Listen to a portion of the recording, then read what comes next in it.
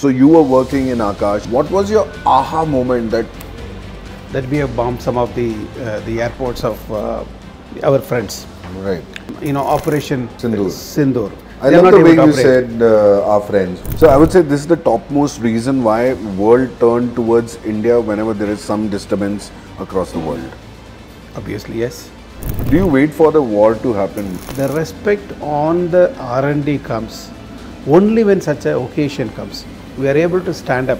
Which is the deadliest missile we have got?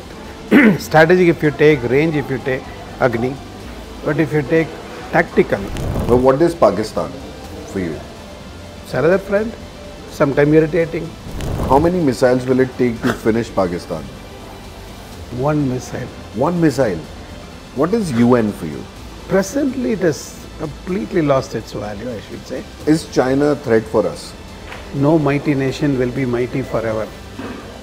Allow them to take their turn, and I'm sure we will be having our turn.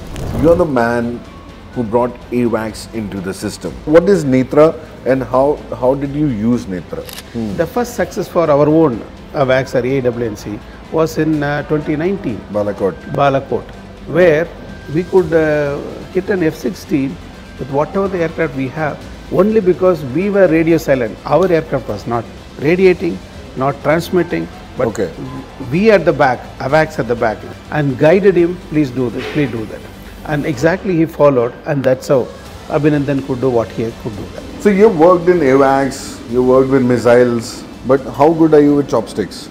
Very poor.